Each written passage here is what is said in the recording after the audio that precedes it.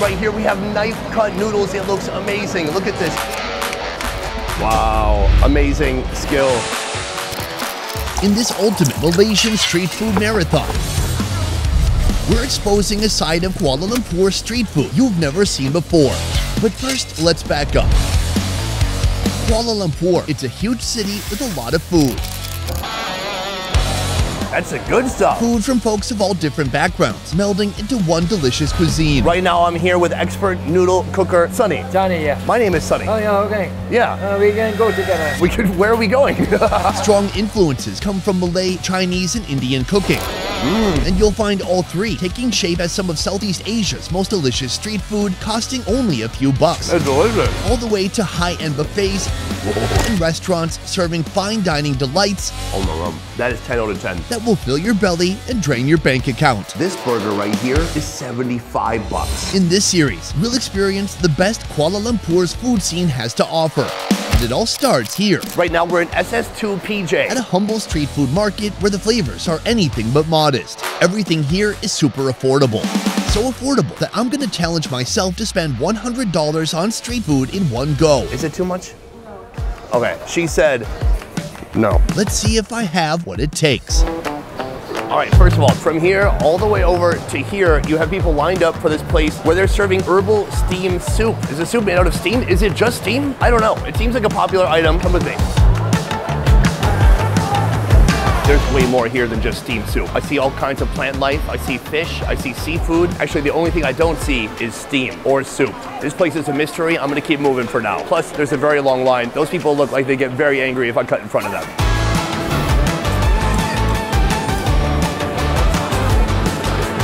Right this way, it has been decided that today's first stop will be Fish Head Noodle. I'm really liking the names of these shops. It is right to the point. It kind of reminds me of the name of this show. Best ever food review show. No mincing words, no confusion. If you look over here, you'll see something very special. This, it's like little slices of stingray. Here it is, stir-fried stingray. You could also pronounce it like this. I will not. I'm gonna see if I can order this, but even more importantly, I'm gonna see if they will let me film how it's made inside. The man who is in charge is right here. Yes, stingray, please. That is 13 pounds of stingray. All right, we're heading back into the kitchen. This is where the magic happens. Step one, he's got his cutting board here. He's cutting it into an even thinner fillet. Gives it a little bit of a dip, and that is ready for the next step. He starts with a base of turmeric powder. He's really an artist, and that is his canvas. And then he leaves.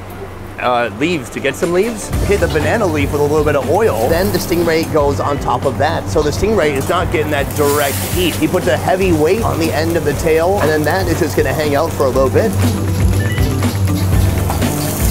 So guys, here are our fish, and then right here, that right there, that's pure flavor. Just want to bottle that up and sell it. No? Okay. All right, he just gave mine another flip. Look at the color on there. He puts it back onto the banana leaf, and then now we've got this sloppy mix of onion, of sambal, of mystery sauce. That is gonna go on top as well. From here, a kumquat, another kumquat. Boom, our first meal, it's right below me. The best part is that this is seafood, so this is gonna be really expensive, and it's gonna get me to $100 very quickly. What's the price you're asking? $6.60. It's actually not that expensive, no. Right here, boom, kumquat. I'm gonna give it a little bit of a squirt. Oh wow, that's a juicy one, my God. This piece looks good though. It just looks like any other type of firm fish fillet. It's got that sambal on the outside. Let's go for it. Yeah. Oh, that's actually delicious. It's a little spicy. The sauce is a bit acidic, intense, and harsh. The fish texture is between flaky and mushy, but in general, I do find stingray to be a little bit on the mushy side. And for being a rather mushy fish, this is delightful. That said, we have a lot more food to try. Let's keep moving. Behind us, something that looks familiar and foreign at the same time. This is called classic Hainanese Western food. I know Western food. To me, this looks like somebody watched a bunch of Hollywood movies, and this is their idea of what we eat in the USA. We've got steak, which looks more like a chicken fried steak. We've got rice, and then we have spaghetti, and we have snack. Apparently, it's the fourth food group. I'm not gonna eat here, but I am very entertained. I do like it. I might come back later. Our $100 challenge continues. Right behind me, Penang mee. It means Penang noodle. There's two types of noodles here. We have goreng, that means fried, and rebus means boiled. Now, I sound smart. I learned that 5 seconds ago. Here they have a big noodle variety, but I'm interested in the char kiu tiao. This is a rice noodle that is fried. We're gonna go into the kitchen and see how it's made. All right, right now I'm here with expert noodle cooker, Sonny. Sonny, yeah. My name is Sonny. Oh, yeah, okay. Yeah. We can go together. Where are we going? We can go together. Partnership. All right, so Sonny here is about to be begin our dish, and it starts with this beautiful flat rice noodle. He fires up the wok, hit it with a little bit of grease, some garlic, and those shrimpies are going in next. Some Chinese sausage going in next, chili, and the rice noodles. Soy sauce, and some mystery black sauce. More chili sauce. This man is working his magic, and this looks very nice. Green onions, crack an egg. We've got some bean sprouts going in next. These noodles will be very easy to break apart and turn to mush, but he's very sensitive the way he deals with these noodles. Oh my Lord, that's a lot of food. We've got food number 2 right here. Oh my gosh, it looks incredible. I mean, this guy is a maestro, because if you're too aggressive, if you're like a 20-year-old who hasn't seen his girlfriend for 6 months because he's been deployed and he just got back home, you're gonna destroy the noodles. But if you're old, seasoned, wise, and patient like this man, then you gently caress the delicate noodles. You know how to handle your noodle. What? All right, I lost the analogy somewhere, but you get the point. It's oily, it's porky, there's soft noodles, there's crunchy bits, it's spicy. Oh, and it's like peanut buttery too. The value here is unimaginable. For this plate right here, $1.90. You can't even get instant noodles for that in the USA anymore. It is a symphony of textures and flavors, but this is not getting me much closer to my goal. I'm still over 90% away from my goal at this point. It's gonna be a long night. We have come to our next location behind me, a food I'm very excited about, because here they are serving omelets, but it's not just any type of omelet. Now, you've heard of a variety of omelets, I'm sure. The meat lovers omelet, there's the Denver omelet, that's a good one. But how about an omelet filled with oysters? That's right, a food that most Americans can't even decide if they like. It's gooey, it feels like a loogie in your mouth. Well, here, they're taking that ingredient and they're putting it into an omelet. Let's see how they do it. She's filling up the stainless steel bowl with like 10 oysters for one omelet. What's this? Oyster fry. Well, a type of flour I've never heard of before. And then she puts in 3 eggs. She mixes that up a bit. She hits this giant pan with some oil and then down with the omelet. Just look at all those chunks of oyster inside. She is corralling the egg, begging them to come home, getting them into one big chunk. In no time at all, that is turning a beautiful golden brown. It is time to plate that up. This is enough eggs for a small family. A little bit of chili on the side, and that is ready to go. Boom, food number 3 right here, the oyster omelet, coming in at $3.20. This is a dish with an ancient history. I believe I've seen these before even in Taiwan, but long ago, some brave soul thought to combine oysters and eggs, and it's been a romance ever since. I'm gonna go for a big bite without the oyster. Look at that, gooey, oily, shiny. Oh, it's delicious. She has a giant cast iron skillet, and it's adding tremendous flavor to the omelet here. That's just egg, who cares? But right here, oyster, oyster, oyster. All right, here we go. We've got the oyster on top. It looks gorgeous. Oh, they're delicious. It's not weird at all. It's a little seafoody. It's not like a soft, gooey, raw, briny oyster. In fact, when she cooks them up, they really shrink down quite a bit. It's like eating a vitamin. Do some hot sauce. Ooh, sour, hot, like a shot of hot, like a nice shot of whiskey. Just warms you up from the inside. This is awesome. We have a lot more work to do. Let's keep moving. We have come to our 4th location right behind me. Here, they have a couple of unique items. First of all, seafood, and then a strange fruit salad. How does it go together? It doesn't. Let me show you. Our first seafood species, they're known as blood cockles. Actually, every time I eat these, I talk about the fact that they're illegal in the USA because you can get sick and die from them. Blood cockles. They are called that because they have a substance known as myoglobin. It's the same liquid inside of a steak that looks like blood. Is it blood? No. Come take a look. Do you dare me to put my finger? Oh, closed for business. That means they're fresh. I'm gonna order these, and we're gonna go in the back and see how they make something called rojak. Hello, Mr. Lee. Yeah. Right here, we have some blood cockles. Let's do your thing.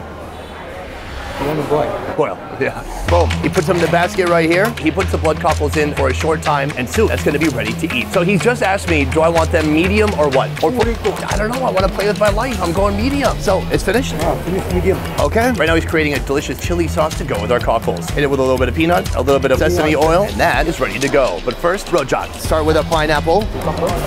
Cucumber. I feel like I've been tricked. Oh, but his cutting skills are amazing. Right here we have a big old turnip. Ooh, it's my favorite. Right here, a little bit of mango. He puts in some gravy, some chili sauce, some crushed peanuts. So right there we have some prawn paste. That is quite a unique combination of flavors. He takes all the fruit, he puts it in. Some sesame seeds next. Give that a little bit of a mix. He puts it on the plate. Then he puts on some sort of a cracker and some more peanuts. Thank you, sir. Let me look it up. Why are blood cockles illegal in USA? Blood clams are regulated by the US Food and Drug Administration because these animals can live in anoxic environments. Well, how about, wait, what's that mean?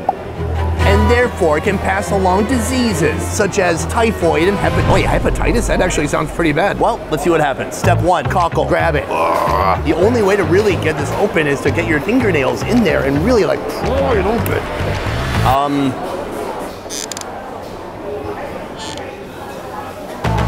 Oh, I finally got it. Oh, you can see this part is gooey. It looks like it's hardly been cooked at all. And that is the myoglobin I'm talking about. Oh my gosh, it's like a crime scene. Look at that. That is the blood. Oh, what am I doing? I just see the title now. Most dangerous seafood in Asia. This is a concoction, a hot sauce mixed with so many different things. I'm hoping that kind of coats it and kills whatever hepatitis is still on there. All right, cheers to typhoid. It's a very nice dipping sauce. Spicy, hot, coating my throat. A little bit nutty too. There's no seafood flavor whatsoever. It's robust, it's thick, it's almost chewy. It's like an oyster if it was flexing its bicep. Oh, this one is like mango color. I've had it with the sauce. I need to have at least one with no sauce. Cheers. Wow, it's so intense. It almost tastes like blood a little bit. That is wild. I forgot I should get one for my wife. She would love this. Hey, what the hell? Who's this dude? Who are you? That's not my wife at all.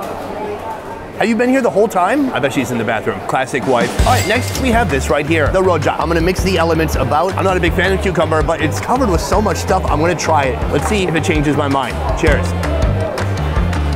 That's actually not that bad. What the heck? This sauce is magical. Let's try some other stuff. Pineapple, mango. And then he put turnip in there. That was not even a fruit. This is pretty awesome. Everything is coated in this delicious sweet glaze. It's thick, it's full of crushed peanuts, and then of course, right here we have prawn crackers. I'm gonna hit this prawn cracker with some fruit. Cheers. Oh yeah. Very satisfying, fruity, overly sweet. It's ridiculous. I'm gonna step out the door and go to another nearby market where we're gonna try some more authentic Malay food. We have come to a new outdoor market just a few steps away from where we just were. And this place has a completely different vibe. It's less busy than the other place. It's less lit than the other place. Behind me, a food that looks fascinating. I've never seen so many fish cakes since the last time I was in Korea. We have fish in ball form. We have fish tablets, crab legs, bigger fish pieces, oblong fish, fish that looks like little sticky notes. I don't know. The point is, there are many different types of textures and flavors when it comes to fish cakes here, but they're mixing it with something really special. It's a round type of noodle, and a noodle I've never tried before. Boom. Okay, so here's how it works. You take what you want, you put it in the bowl, and then they're gonna cook it up for you. This looks like a yummy type of wonton. This looks impressive, firm. This is a pepper stuffed with fish cake. Right here we have a multitude of balls. Fish ball, other fish ball. I think that's enough. Is it too much? Okay, she said no. So that means it's just right. So the next step is to put in that fat white noodle. Then she reorganizes my amazing work. What did I do wrong? Cut the noodle up into small sections. Cut the balls. Oh no. Basically, everything is gonna get cut down into tiny little pieces, so it's gonna be much easier to eat. This is going inside the big net, hit it in some hot water. Back over here, the wonton is getting also sliced up. The wonton contains fish inside. Take a trip back, that is fully blanched and cooked. Boom, put it on the plate. Look at that colorful mess. It's beautiful. Oh, right now the sweet sauce going on top, some chili, some sesame oil. Hit it with a little bit of sesame seeds, and that is finished. Thank you. Right here in front of you for $2.50. Come and take a look at this. I don't even know where to start. First of all, she cut my balls in half. I do take that personally. She should ask, right? I mean, you can't call that a fish ball anymore. It's a fish half sphere. Anyways, let's try half a ball. It's so peppery. I thought this was gonna be a sweet, like syrupy glaze. So far, it's just salt and heat. Woo. And that fish, it definitely tastes like a fish cake. I got some of the sweet part now. Right here, a beautiful fried wonton wrapper with a fish cake stuffed inside. Crunchy, greasy, delicious. Right here, this is that noodle. It's like a roll of toilet paper. It's like what my hotel bathroom's gonna look like real soon. A little bit spoiled, a little stained, but it also looks delicious somehow. Let's try it out. That's nice. No spice in that. Even though it's covered in that sauce, it's super soft. It has almost no bite to it. Last of all, a pepper stuffed with fish cake. Same fish cakiness, but with what tastes like a bell pepper around the outside. This right here is like the ideal drinking food. All in all, I'm a big fan. Let's see what else we can find outside in this dark, mysterious area. Our next stop right here, Nasi Lemak Utara. Here they have ayam goreng barem Barempa. Just sound it out. You'll get close enough. This is, I would say, probably the national dish of Malaysia. Coconut rice. But you don't just eat the rice alone. You get some badass fried chicken to go with it. Boom, right here. Freshly fried chicken. It has just come out of the fryer. You can see it looks insanely crispy. You can see lemongrass on there. It looks fragrant. It looks incredible. That's not what we're here for. This place is also serving burgers, Malay style. They have a few different choices of protein. But I asked them, what is their most popular protein here for their burger? They said lamb meat. Let's see how they do it. We have our 2 lamb patties right here. Hit it with a little bit of butter. Then he cuts each lamb patty a little bit. Over here we have the bun that gets a couple of pickles, some onion, lettuce, and chili sauce. Boom. Egg. Wow, look at this. I never knew a single egg could cover so much surface area. Oh, and then he puts the patty inside the egg, hits it with a little bit of pepper. He hits it with that special sauce, and then Worcestershire sauce. Some cheese, another patty, and then he wraps the entire thing inside this egg. Nice. Throw that protein monstrosity on the bun, hit it with some ketchup, some mayonnaise, and then that is gonna get wrapped up, and I will see you at the dinner table. It's $2.40 for everything you see piled up right here. My favorite part is that he took a single egg and he basically, I don't know, give that man a big enough grill and he will wrap an egg around the globe. I'm scared to touch it because it's so sticky. It's like me in the summertime in Vietnam. Ooh, steaming still. And let's try it out. First of all, this thing is sauced to the gills. The sauce is sweet too. That's like a sweet ketchup with sweet mayonnaise. Every time I take a bite, all the patties start to slide into a different direction. If you take a close look right here, you can see that nice double layer of lamminess, cheese, egg layer. Some random guy just brought me clams. And then someone hushed him away. Little does he know, I already have hepatitis. Another bite. Patty. It doesn't taste beefy, but it doesn't taste lammy. But there's something satisfying about a burger that's just meant to be kind of sloppy and nasty and in your face. This is not a gourmet French burger. This is a street burger. I gotta say, I like it. Here's the thing, guys. No matter which country I go to, I try to hit the $100. Today, it seems like we're not doing great so far. But there's one more place we could go to. One place that might break the bank. Let's move. Alas, we have come to our final location because after this, I cannot fit any more in my body. This place is a whole facility dedicated to durian. For folks in the USA, there's a good chance you've never even heard of durian. But here in Malaysia, they do durian unlike any other country. The first time I ever tried this fruit, I was in Vietnam. And I gotta say, I liked it. In Vietnam, I can walk out my front door, walk maybe 100 yards, and I can buy one for 10 bucks. Here, durians can cost up to $30, $40, $50 for one fruit. That's insane. So I'm gonna try to pick out the most expensive durian they have here and see what sets apart Malaysian durian from everyone else in the world. Boom, I got Kevin right here.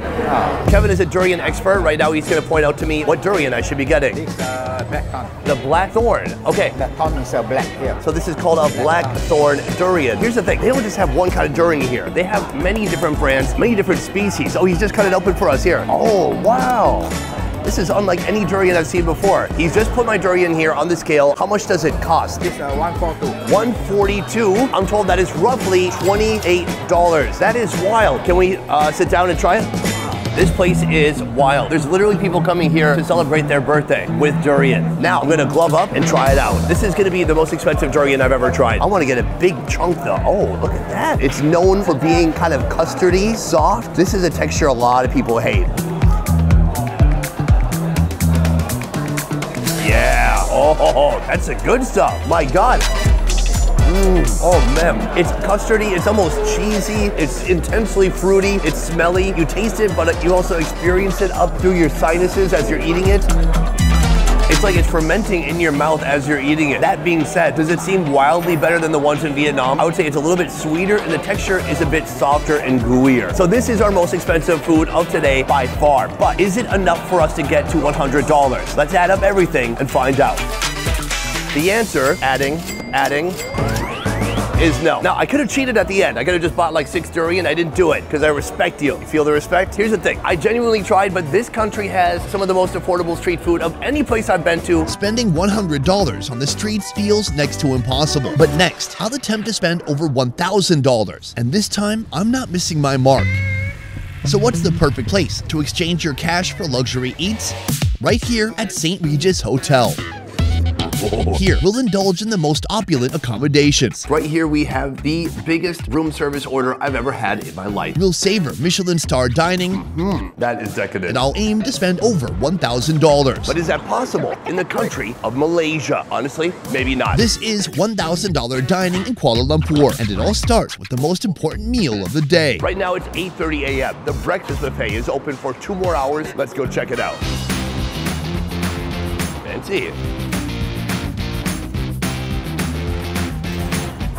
Every time I do that, I think I'm gonna lose an arm. So we are headed to the brasserie.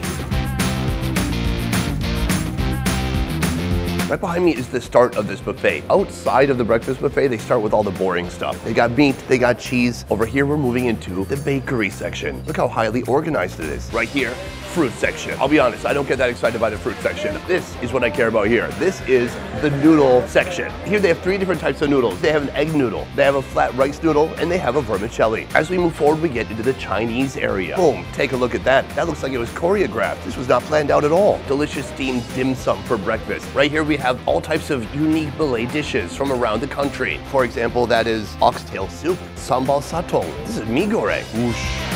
Take a look at that. This is like a little noodle cake. That looks awesome. I'm definitely gonna be getting that. And this gravy is what goes on top of that. It looks delicious. Then we have the fried food section right here. I like that in case you just have to start your day with 1,000 calories. I'm starting to hate seeing beans and tomatoes at every buffet around the world. Listen, nobody eats beans with their breakfast except for a handful of British people. That's it.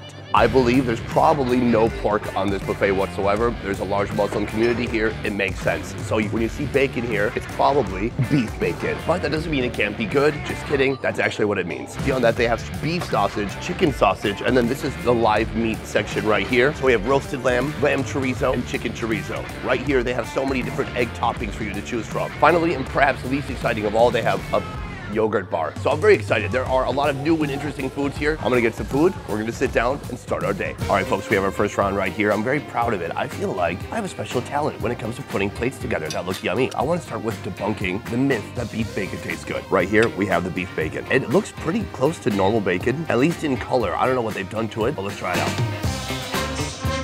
It's pretty good. That's about as good as beef bacon gets. Right here, we have some dim sum. We have green flavored and yellow flavored. Now, I'm hoping this is not a little triangle of cheese. Let me try it out. No, but what is that? I have no idea. I could go ask, I'm not going to. What I noticed too is that even though this is dim sum, some people might eat it with soy sauce. Here, they have about 8 different options for dips, and none of them are soy sauce. This is what they recommended, a sweet chili sauce. Give it a little bit of a dip and try it out. It tastes like a classic Thai sweet chili sauce. It's very nice. It's almost overwhelming though. I can't really taste the dim sum. I just know it's there. I can feel the pressure. Very nice, moist, bouncy, delicious. I like it. Here, we have something I've never tried before. You know, this is a country that loves noodles in different forms, whether they're wheat, whether they're rice. And so right here, they've taken a noodle and they've put it into a log format. And so it's like a little log of noodles. It kind of reminds me of Vietnamese An Hoi. No, is that the right word? Really? Cheers. Very nice little chicken in there, and there's very spicy curry. It is a lot of spice for morning time, but I like it. So this is course number 1, but there's a lot more I want to see. Let's keep moving.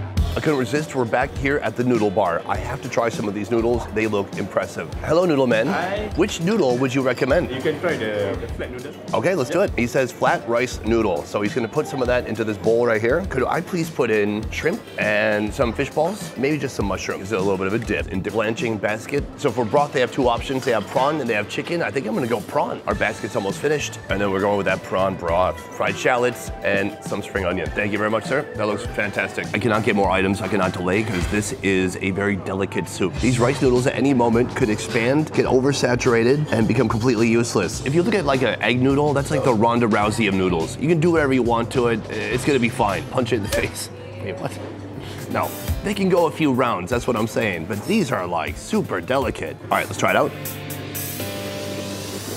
Oh, prawn broth was a bold choice. It's very intense, salty, and it certainly tastes of prawn. It tastes even a little bit fermented. This soup, you gotta be fast if you're gonna eat this in the right state. Otherwise, if more than a couple of minutes goes by, the noodles are gonna turn to mush. There will be nothing left. It's like that tragic video of a raccoon that has cotton candy and it tries to get it wet and then it disappears. It'll be like that.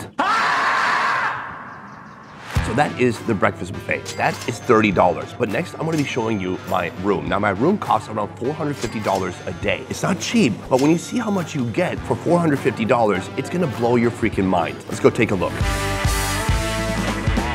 Boom, right here is the entryway, and guys, check it out, a guest bathroom. This is good for you and for your guest. In case there's a surprise emergency, you don't have to smell each other. Here we have a huge living room, couch, television. Every hotel should have this. You come, you've been traveling, you're hungry, and they have, whatever this is. Back over here, we have a desk. Over here, a dining table. And then right here, they have this huge, cool case. This is full of food and snacks. Here, we've got some Tito's, some whiskey, and some other whiskey. Hidden here beneath the coffee maker is the refrigerator. Boom, partially stocked. In case you need to celebrate, they even have a tiny bottle of champagne. Very cool. Right now, we're entering the master bedroom. Whoosh, king bed, plush sheets. And then if you're traveling with a lady, she will love this, a giant walk-in closet. Plenty of space for all your suitcases, and right here, a vanity where you can powder your nose. As we head further down, we find the most unnecessary room in this place, the spa room. I've never seen this before. They literally have a room with a bed for you to get a massage. If you're cheap, it can also be a guest bed. Tuan? And then across from the massage room, we have the master bathroom. Take a look at this toilet. Hold on, usually it opens. Hey. Well, hello there. When you sit down, the seats are heated. Oh, it's making sounds. Front cleansing? I can cleanse the front. As a man, I've never done that before.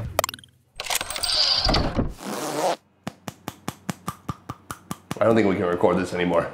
So right here we have the room service menu, and I am a big fan of this. They don't make you scan some kind of bullshit QR code, and they've got pictures. First of all, for lunch, I'm gonna need a little bit of an appetizer. Oh, what's this? Caviar with champagne? Why, yes. We've got buckwheat bellinis and traditional accompaniments. It's only 30 grams, it's almost $300, definitely starting with that. After caviar, you can get a Boston lobster nasi lemak. Nasi lemak is like the national dish of Malaysia. Coconut rice, but here they've paired it with the best lobster in the world, the Maine lobster, which is, well, this one's from Boston. Maybe it talks like the Family Guy. Oh boy, I gotta tell you, that sounds awful. The other most expensive thing I could find is the Sanchoku Wagyu Tomahawk. A bit over 2 pounds. This is coming in at $305. This is absolutely gonna be the most expensive round of room service I've ever ordered in my life. Let's do it.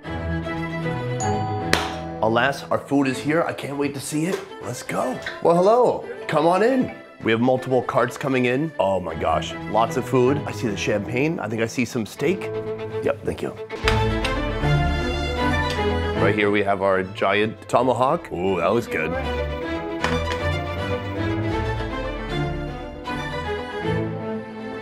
Boom. All right, folks, right here we have the biggest room service order I've ever had in my life. It is coming in at $691. This steak is calling my name. It looks delicious. It's gigantic. If you went to a fancy restaurant, this slice of steak would be your steak. Cheers.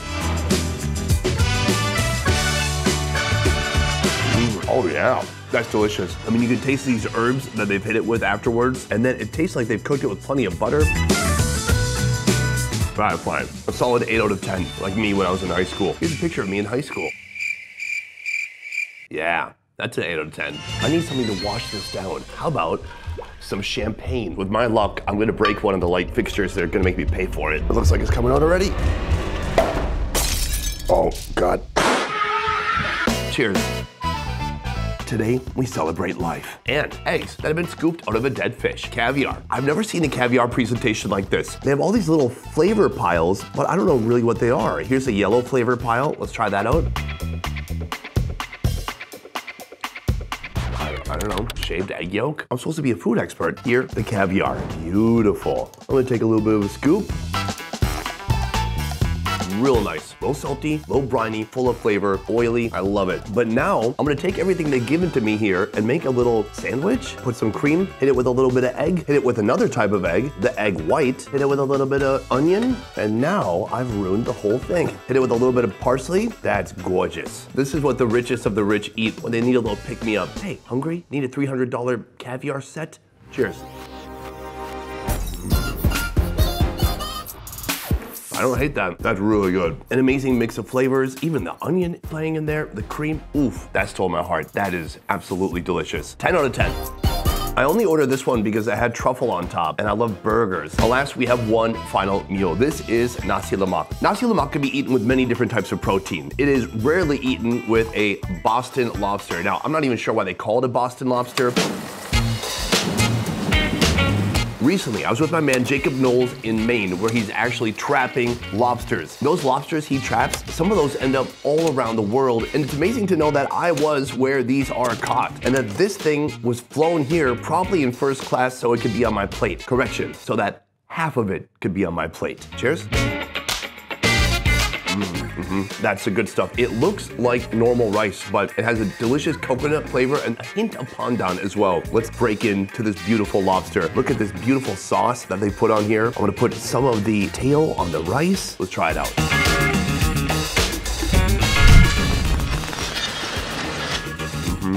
Oh my God, that is 10 out of 10. In the past, there's no way that somebody thought to combine Malaysian cooking techniques and ingredients and sauces with seafood from the Atlantic. This is the ultimate collaboration. This sauce, this sambal is so good, you could put it on a car bomb and it would still be delicious. And you know that we don't have a car bomb on us because they checked when we entered the hotel. So I won't get to test that. All in all, I gotta say, a pricey meal, but nothing here was extremely disappointing. This is only lunch. We still have one more meal to go. I'm gonna go to the nicest restaurant that I can find in this hotel, and I'm gonna order the most expensive thing on their menu. Let's go. Behind me, our restaurant for tonight. This is the most expensive restaurant in this building. It's known as Sushi Taka Ushi. I believe it is a Japanese restaurant, and it is on the Michelin Guide for 2023. I reserved a private room. Let's go inside and see what the menu looks like. Oh my God, guys, take a look at this. They have a meat fridge just hanging out here. A fridge full of meat. I thought it was a meat vending machine at first. Very exciting. All right, private room for one. Take a look. Very minimalist, like my thoughts. All right, folks, let's break down this menu because it is all over the place. I wanted expensive. They have expensive. Actually, they finally have something that's a little bit too rich for my blood. This right here, the Harlan Estate Special Donabe rice. For this clay pot rice, it costs over $2,000 for rice and meat and stuff. Can't do it. I'm gonna start with a couple of simple things that look fascinating to me. And here, these are Japanese-style crustless sandwiches. I'm gonna go with the Wagyu Katsu Sendo. Then I'm also gonna go with this, an Uni Wagyu burger. There's beef and there's uni, sea urchin gonads. Check it out, course one is here and it looks amazing. So this is milk bread, they call it. It is crustless, though it is not made crustless. They have to make it and then cut off the crust. I went to a factory where they do that, and you might be wondering, what do they do with all the crust? Well, they feed it to pigs. No, not me, other pigs. So this is a Wagyu Katsu, which means it's been kind of fried on the outside. They have some panko crumbs on there. Gotta eat it while it's hot, let's go for it. That is decadent. The bread itself, I mean, it's so thin, there's almost no purpose to the bread, except it creates a handle with which you can hold the meat. The meat's been fried, so as you bite through it, you can feel that crunchy coating on the outside, and it is decadent, oily, juicy, and rich. Plus there's some sauce in there, it's a little bit tangy to cut through all that heaviness. It's very nice.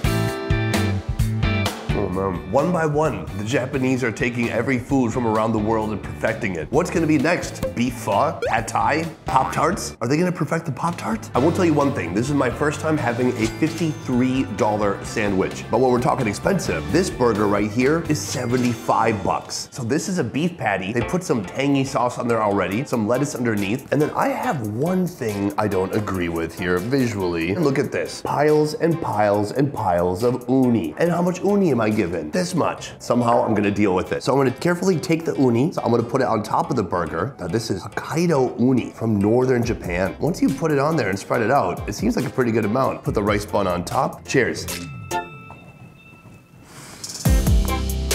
Well, it's unique, that's for sure. I find the burger patty to be okay. It's almost like a Salisbury steak. It's not like, you know, a classic American beefy burger. The addition of the uni on there, it just makes it slightly more oceanic, a little bit briny, but I don't think uni really belongs on a burger. Uni doesn't belong on that many things at all, to be frank. Overall, it's a good attempt. It's something only a visionary could create, but if I had to choose between these two, definitely I'm going with the Sando all day. This is course one, and we have one more course to go. Am I gonna order that clay pot for $2,000? Absolutely not. Let's get some steak.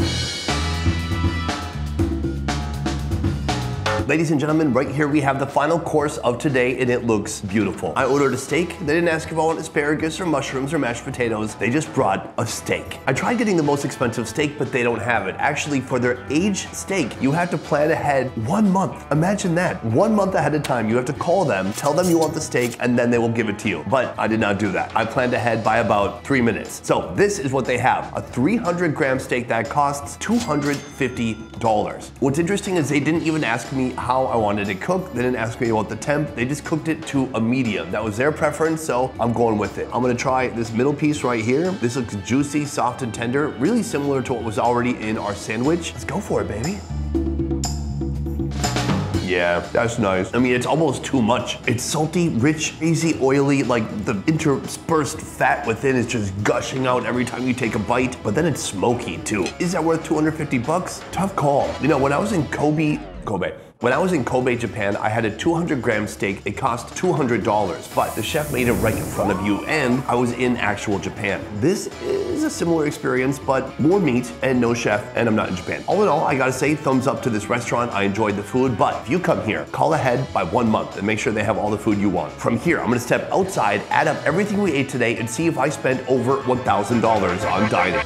The breakfast buffet, the room service, and the dinner. The total of all those things together are this much money. Today was very shocking to me for a few reasons. One is that I found this hotel to be very rangy. By that I mean, they have some of the most expensive food I've seen anywhere. Room service that could cost hundreds of dollars if you wanted to. But then you look at the room itself, only $450 for a lot of space. I mean, I have my own massage table / bed my wife will make me sleep on if she's mad at me. It seems I may have blown my whole budget on this one episode, but man, did it seem worth it. At least while I was eating that caviar. Next up, we're taking a more balanced approach to unlimited eating, judging this city's cheapest and most expensive buffets. The most expensive food at this buffet, let's go for it. Then deciding which one has given me the most bang for my buck. Wait a minute, I should talk to a therapist about that. It all starts with a beautiful buffet that costs less than a cup of coffee. Buffets, they're a great way to stretch your dollar. They're also a great way to try and sample a bunch of different foods. But no matter the buffet, they still have to make money. So how do these two buffets do it? Well, let's go and find out. Right now we're headed to the cheap buffet. Our first buffet behind me, it's called Nan Corner, and I believe it was established in 1983. That might be the address. What's astounding about this place is you can come here, eat all you want to eat, and it's only going to cost you $3.20. That gets me excited, and it makes me a little bit scared, because they still have to make money. So are they skimping on ingredients? What could they possibly be doing or serving in order to still make a profit off that very cheap price? We're going to go inside and see for ourselves what they've got. All right, we are entering now. Boom, fountain. Not bad. I believe this is the man behind Nan Corner. Hopefully I'll get to meet him soon. Let's head inside.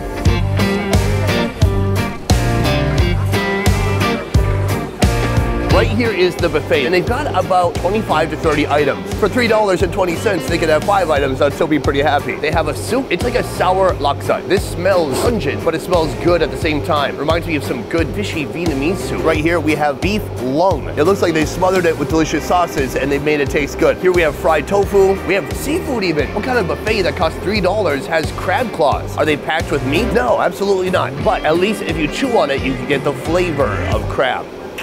Nice. Right here you can see fried fish of many kinds, and we have fried chicken right here. As we move down, we have a variety of curries or braised fishes and seafoods and sauces. We have a bunch of vegetables here, not interested. As we get further down, we've got the sauces. Nobody does sauce better than Malaysia, except for maybe Indonesia. Now you guys fight about that in the comments.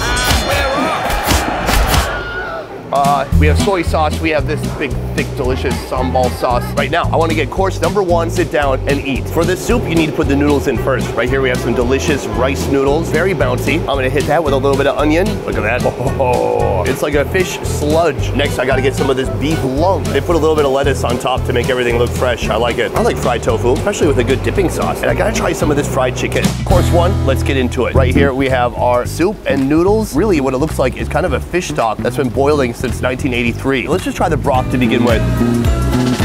Oh wow, spicy, savory, super fishy, but in a good way. And there's a lot of bones. Do not scoop this up for your 3-year-old. Give it to them and leave the room. They will perish. Here we have some chunks, some broth, onions, and noodles. Very sour. There's meat in there, but it's almost just like tiny meat particles floating about the broth. This is a cleverly put together dish and it tastes delicious. Over here, this plate is astounding. This is a crunchy fried tofu. Back in the day when I was dieting and I didn't know many recipes, I would oven bake tofu and then dip it in honey mustard. It's delicious. I was a soy boy. Cheers. Now I'm a soy man. It doesn't have a ton of flavor. It has a ton of crunch. What it needs is a little bit of sambal. There's fermented shrimp paste in here, and this is perfect if your tofu doesn't have enough kick. It's got flavor now. Holy cow, holy cow. Very spicy, a little sweet, super salty. Right here we have the beef lung. The lung is kind of nice and chewy, but then around that, there's just so much flavor. It's sweet, it's savory, it's sour, it's awesome. That's incredible. Last right here, we have the fried chicken. It's got a nice orange marinade on the outside that's dyed it this pleasant color. Cheers. Crunchy on the outside, juicy on the inside. And these are good chunks too. That's beautiful breast meat. I love breast meat.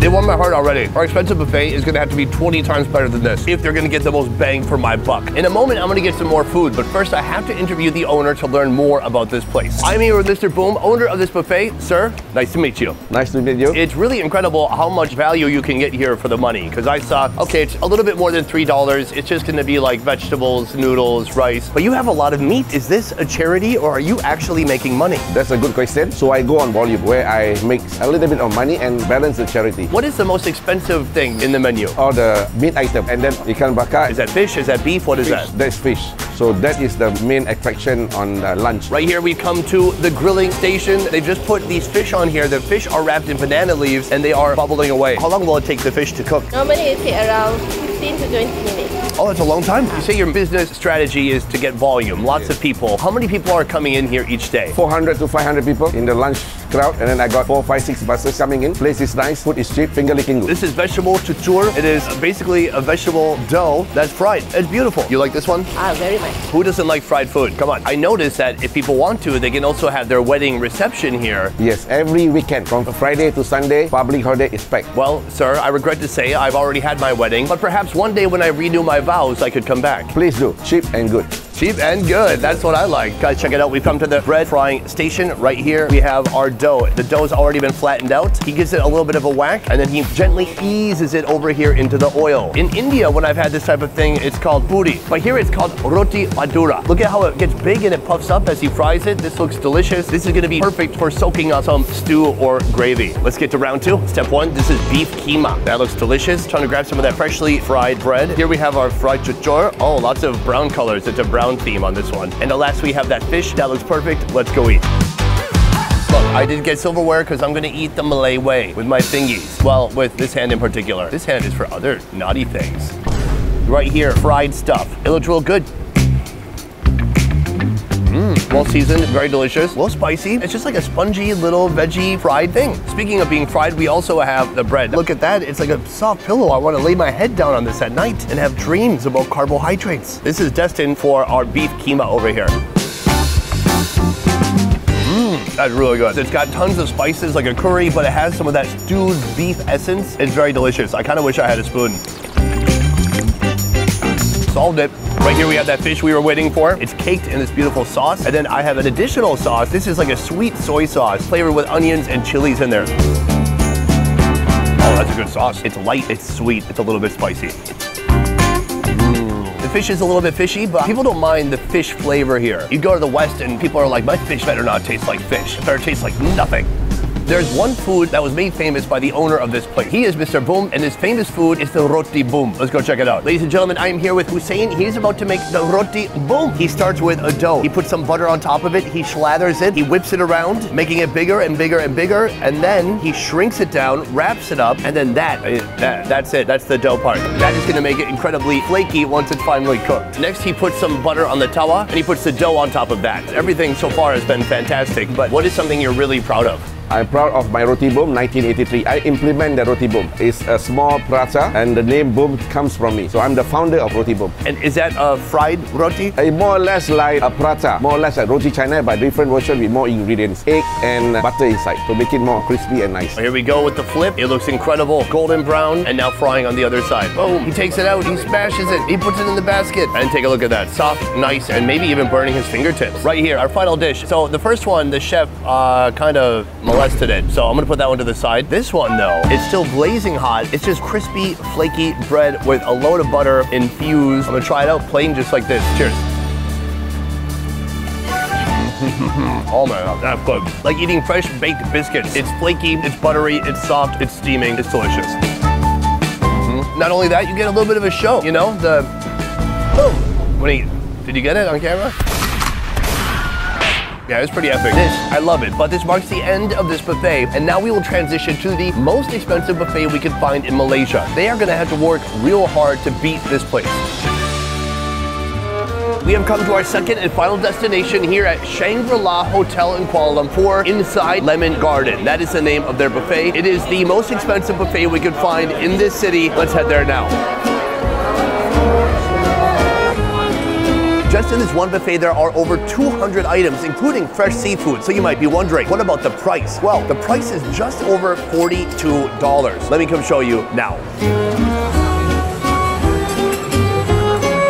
There is so much here, I don't even know where to begin. Luckily, they've categorized it into different regions. First of all, we have Chinese cuisine, we have Malay and Indian cuisine. Over here, we have Western and Italian cuisine, and then we have desserts too. Let's go this way and work our way over, starting with Chinese cuisine. Section 1, soup. This is double boiled white radish with chicken soup. Okay, listen, don't start with this. This is good if you're like sick or something, but then don't come to a buffet. I'm gonna skip the soup and go over here. All right, right here they have a fish head. Amazing that the fish head is remaining because people here in Malaysia love fish head soup so much. So right here we've got roasted duck. I'm gonna throw some of this on my plate. Here they have Mongolian sauce fried chicken. That actually looks fantastic, but a bit too basic. They have fried rice. You have to have a carby base, but this is no average fried rice. It is covered with these fried silver anchovies. I can't go to a buffet without getting mantau, Chinese fried bread. That is the Chinese section on my plate. Let's keep moving. Here we have creeped into the Malay and Indian cuisine section. Right here we have a vegetable martabak. It's almost like a fried sandwich, but with kind of a roti instead of bread on the outside. Right here we've got the satay. We've just run out of chicken satay, but we have beef right here. I'm a big fan of beef, so no worries about that. And then don't forget to get some sauce. I mean, where's the sauce container?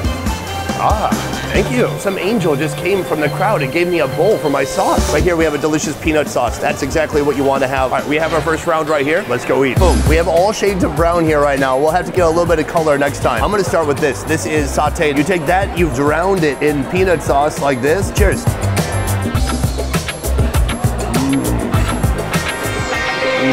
That's good. The meat is seasoned beautifully. Tons of spices. I can taste lemongrass in there. And then, of course, the peanut sauce, also spicy, savory, and just full of rich peanutty goodness. This is a vegetable martabak. The martabak, Rick and Morty? The Rick and Mortabak is a very special street food here in Malaysia. I've even seen it in Mombasa when I was traveling in Kenya. Let's try it out. Delicious, beautifully spiced. It tastes like Indian food. Here's the truth. I'm trying to find interesting foods to show you and include some for myself that I just genuinely like this, a fried Chinese bun. This can be eaten with beautifully moist roasted duck. This is course 1. Let's keep going. I'm here with Chef Mohammed Safi. He is the man in charge when it comes to this buffet. Put her there. My team, we looked for the most expensive buffet that we could find in Kuala Lumpur, and this is it. Yes. Why is this the most expensive buffet? First, our buffet spread is huge. It's more than 200, 300 items. We're getting started with round 2 here at the seafood station. First up, nobody saw that, right? That one just plummeted to its second death. Here we have crab legs and crab claws, mussel, something I wish I had more of. Even here they have like a tiny little scallop. Second one, what we offering on the buffet, the quality of the product, what we have brought into this hotel. An example, I show you the oysters. That's a fresh oysters. 2 times a week we flown from the US. There's an oyster station over here. Boom. Everyone's using a tweezer, so I'm gonna use my hands. Just don't touch all the oysters. It's pretty simple. The seafood plate is complete. Up there in the seafood line, there is tension in the air. Everyone's all smiles on the outside, but on the inside, they want the best seafood. They're battling it out for who gets the best stuff. Right here we have a shrimpy. I'm gonna rip the head off like I'm in the WWE. Boom, and just like that, it's naked. Just like me the first time I went camping. Wait a minute. I should talk to a therapist about that. Cheers. Chilled, dense, shrimpy, beautiful. Right here we have a mussel. I'm gonna hit it with a little bit of lemon. Oh yeah, it's good because it's a mussel, but they didn't do any stuff to it. It's just steamed. Here, half a mud crab. The claw here has been shattered. Either that or this crab got into an awful car accident before they brought it here. Hit it with a little bit of lemon. Cheers. It's sweet, it's dense. The claw meat, it is the best of all the meats. Last of all, we have an oyster. A little bit of hit of vinegar. These are freshly shucked, and it should be breathing its last breath right now. Cheers. That's not a bad one. Eating oysters, it's like going on a Tinder date. You just never know what you're gonna get. So that is the seafood. I'm gonna get one more course. Let's go up there and see what else we can find. Some people, they come to a buffet, they pay a lot of money, they just want to eat the most expensive foods. What is the most expensive food you're serving here? We have a strip loin on the buffet. The carving we come for you. The whole is around 5 kilo. It's very nice, juicy. So I just got some good tips from the chef. I asked him what is the most expensive, valuable thing here. He said this, the roasted beef strip loin, and that's what I'm getting now. You are the man in charge here. What are your responsibilities? Responsibility is to make sure the satisfaction of every single guest came into this restaurant. They are very satisfied with this food quality. We trying to don't drop the quality. We just trying to move up. I think you're doing great work here. The buffet looks amazing. Yeah. It's a great value for the money. I'm gonna go try some of that expensive sirloin now. Sure. The secret's out. Yes. Ladies and gentlemen, this is our final course right here, and come take a look. Strip loin, big, fat, juicy. There's vegetables, there's stuffing, and there's this right here. This is the mustard the chef just gave me personally. I'm gonna cut a piece. It's pretty soft, pink and juicy. The most expensive food at this buffet. Let's go for it.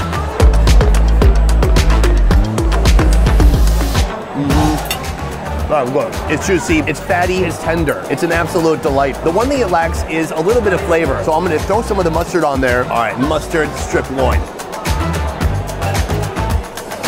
It's like hot mustard. It's got some tang, it's got some bite. If you love animals, let me rephrase that. If you love animal parts that have been put into an oven, you will love this. This is fantastic. So that is the most expensive buffet that we could find here in Kuala Lumpur. The chef is a great guy. The team is doing amazing work here. But now I have to go outside and decide which buffet gave me the most bang for my buck. It is gonna be a tough one. Let's figure it out. Boom, guys, today we went to the cheapest and the most expensive buffets we could find here in Kuala Lumpur, Malaysia. And my God, this is perhaps the hardest decision of my life. I feel like I'm choosing between my child and my wife, and I don't even have kids yet. So one thing to keep in mind as I choose is I'm not trying to choose the best buffet, I'm trying to choose which buffet gave me the most bang for my buck. In that case, I would have to say it was the cheap buffet. It's hard to outdo a buffet that costs $3.50. At just $3.50, we have our winner. But hold tight, because our culinary journey is far from over. From this luxurious hotel, we're hitting the alleyways in a part of the city that lures you in with its enticing street side aromas.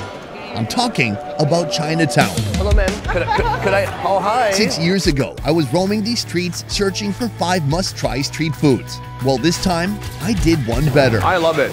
Prepare for the 6 must-try street foods of Kuala Lumpur's Chinatown. Boom, we have come to our first location right here. They are serving porridge and also noodles. This is what I love about Asia. You can have noodles any time of the day. This place is called Yui Ki Chi Chung Fun, and I can't wait to have some fun. Let's go in and see what it's all about. Hi there, my name is Sonny. Are you the owner here? Yes. How long have you had the stall here? 80 years. 80 years? You don't look a day over 70. I mean, from my grandparents' time, I'm the 3rd generation. That makes a lot more sense. Are rice noodles a common breakfast here in Chinatown or in Malaysia? For Chinese, it's considered as a traditional breakfast. Can you tell me how you make it? We serve with gravy or soya sauce. Very simple breakfast. So everything starts right here with the rice noodles. Oh my gosh, then they get chopped up, chuck those on a plate, and that is our carby base. From here, they're getting drizzled with garlic and onion oil. Here we have a spicy chili sauce and a signature sweet sauce, pickled green chilies, and finally sesame seeds. Let's go try it out. The only thoughts I have is that it's quite carb heavy. For me, I prefer a few eggs for breakfast. What I like here is it's all about flavor. Obviously, the rice noodles alone have no flavor, but she's put a couple of powerful sauces on here. I'm gonna try the pickled pepper first. It's like a Chinese pickled jalapeno. It's got a little bit of heat, but a little bit sweet, a little bit pickle at the same time. From here, we are gonna destroy this masterpiece and mix all these elements together. Look how soft and delicate these noodles are. Let's throw it back. Cheers.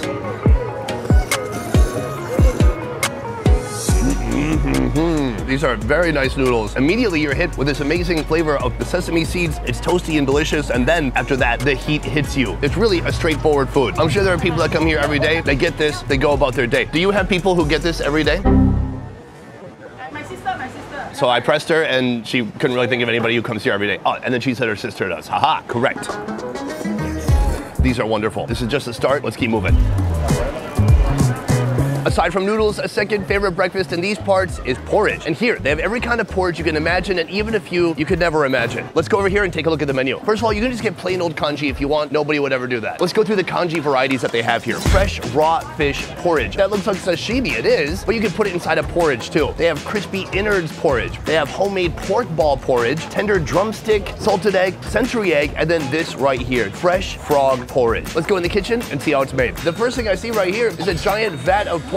Look at this big, beautiful cauldron of porridge. That is our canvas, and we're gonna build on top of that. Right here, we have our frog in a package. Looks like it's ready to be smuggled across the border or something. So the wok is being fired up immediately. Right here, we have ginger, chili, and she just squirts some oil in there too.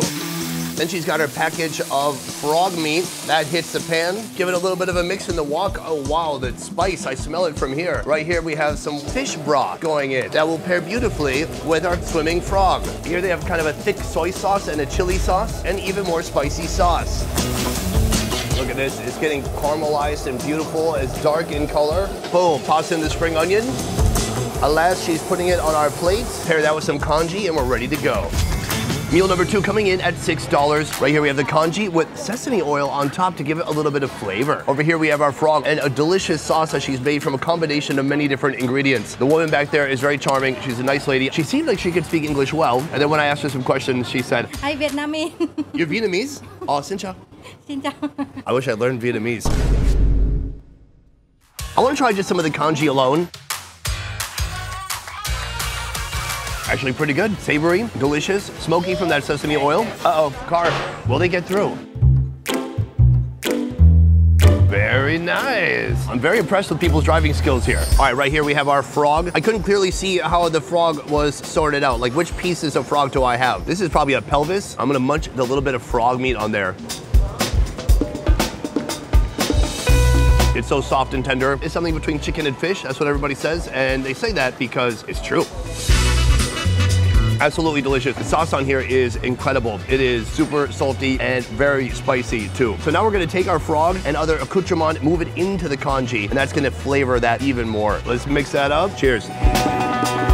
Oh, it's so good. It's heartwarming. It's full of flavor. If you're somebody who wants to expand your food eating horizon, start with frog legs. It's like an entryway food to get you to more extreme stuff, like how cigarettes are a gateway drug to heroin, I guess. So that is frog porridge. Let's keep moving.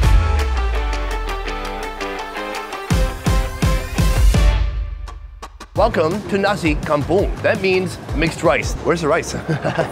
So they keep the rice safe back here. Oh my God, what? Look how much rice that is. I mean, there's no room for anything else. I'm gonna put that down and get another plate. Let's go through what they have here. First of all, shrimp. We've got a fish head and then fish body parts right here. This is something called ketchup chicken. You may remember last time I worked with Guga from Guga Foods, he dry aged a steak in ketchup for a month and it tasted interesting. This, well, it's not exactly the same type of ketchup. It's not exactly dry aged, but I can't resist something called ketchup chicken. That looks real nice. Right here we have unripe jackfruit. That is like these big blocky pieces. But then there's also chicken feet in there too. I love this. It's something new and beautiful. Oh man, look at this. The sauces are mingling. It's hard to keep them separated. Okay, I'm back to the rice plate. Right here they have something called tempeh. This is fermented bean curd. Let's see how fermented it actually tastes. I'm gonna take some of that. That should be enough for 1 round, I hope. How much is all of this? 12. Really? So that's about $2.50 for everything you see here. That's wild. Right here, they brought me some tea. Psych, it's not tea. This is for washing your hands, nice and clean. Right here, the tempeh. This is fermented bean curd. There's a beautiful red color to it. It looks crazily spiced, and it's not meat, it's vegetarian, folks. Let's try it out. It has a great texture, wonderful spices and flavor on there, a little bit spicy. It tastes like Korean red chili paste, but very different from a tofu. It has a much meatier texture to it. If for some reason you have to not eat meat, that would be a decent option, at least for a day. So right here we have our ketchup chicken, but this is not made with tomato ketchup. This is made with a dark soy ketchup. That's what I'm told. I mean, look at the color on there. Wow, it's gonna dye my fingers red. Don't put this in your Tupperware. It's gonna be stained for life. Let's try it out. It's delicious. It's so greasy. It's super salty and super sweet. Amazing flavor. I'm gonna take the rest of this apart, lap it up in that sauce. The chicken is not hot. In fact, all this food is gonna hang out here on the sidewalk all day. But since it's been sitting out for a while, the texture is very dense, but I still like it. It's kind of like leftover chicken. You know how leftover food sometimes is even better, especially if you have a hangover? Sadly, I don't have a hangover. Wait, but I could get one. tomorrow. Right here, our final food. This is the unripe jackfruit. If you've never seen a jackfruit, this is what a jackfruit looks like. And when it's unripe, you can actually eat everything inside, not just the fruity part, and that's what this is. It's like between a potato and a lotus root. The texture is unlike anything else you've ever had. It's right on the border of being uneatable, but then it's pleasant at the same time. And it's just taking a bath in this coconut sauce. It's so coconutty, so flavorful. And then right here, look at this, tragic. Every chicken foot has had a manicure. Oh wait, not this one. Look, you can still see the toenail there. I mean, you gotta clean them real good if you're gonna have the toenail still on there. You can see it just comes apart pretty easily. Chicken thumb. I'm being honest here, not a lot of flavor. It's mostly just gelatinous and gooey. All in all, this is a very cool way to experience street food in Malaysia. They have about 25 options there. You just go one by one, pick them out, go to your table, see what you like, see what you don't like. It is perfection. That's course 3. Let's keep moving.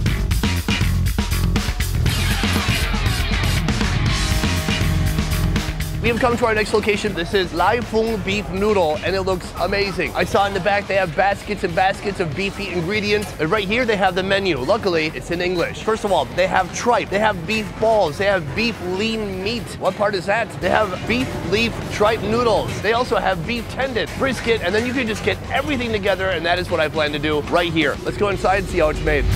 Right here, all these bowls ready to go out. He's making several bowls at one time and then putting in that beautiful beef broth. It looks incredible. They've got like an assembly line going. They're moving so quickly. Hello, ma'am. Could I, oh, hi. Could I order some noodles?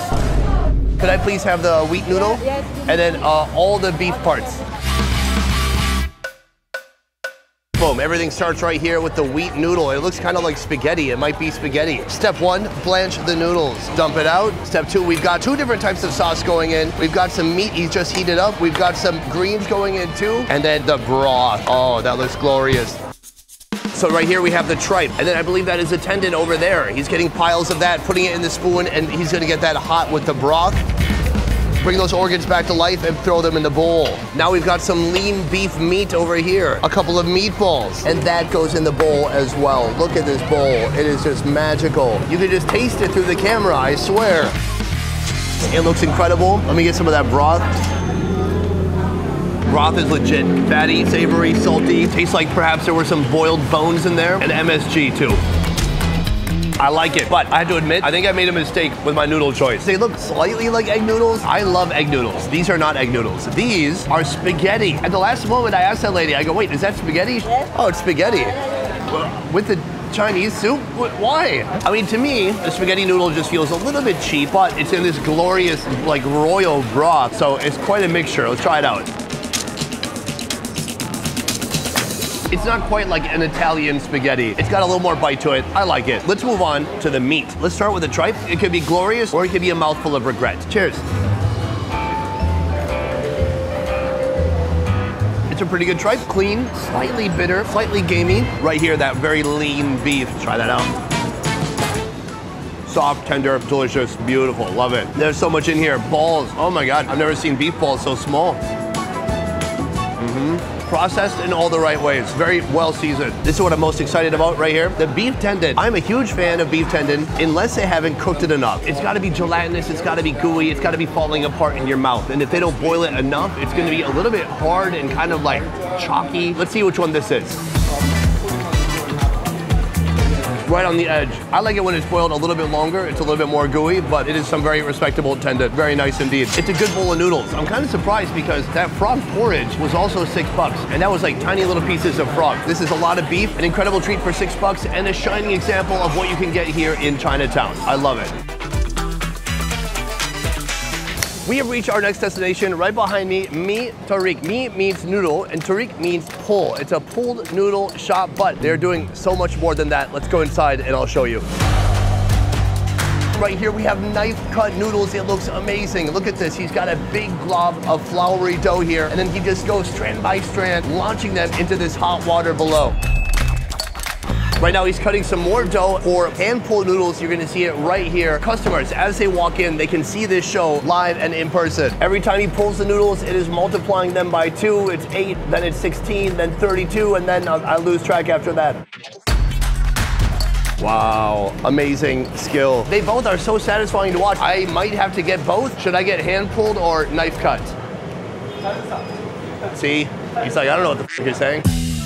Hello, sir. Boom, put her there. I'm very excited to show you the stuff happening in the front of the house here. A giant dumpling cooking machine. Look at these hand-crimped dumplings. He's got some over here too. 2 flavors, chicken and beef, and they look delicious. Over here, they have a large pancake. There's so many options. The smells in here, the aroma, it's amazing. I'm definitely gonna get some dumplings too. He just keeps pointing to food and showing me different stuff. Right here, he just cut one in half. This looks like a little stuffed chive pancake. If you hate chives, you will hate this. That's all it is. It's just pure oniony, chivey flavor. I love it. All right, guys, I've opted for the knife-cut noodles. Right now they are cooking and he's getting ready to pull them out. Here they go in the bowl, sliding right in. Right here, we have the broth. Beautiful. Boom, some greens go on top. Hit it with a little bit of beef. And then this looks like a chili oil. My God, that could kill an elephant. Yeah, nice and spicy. Guys, this looks incredible. Let's start with the dumplings. These ones are filled with beef. Let's try it out.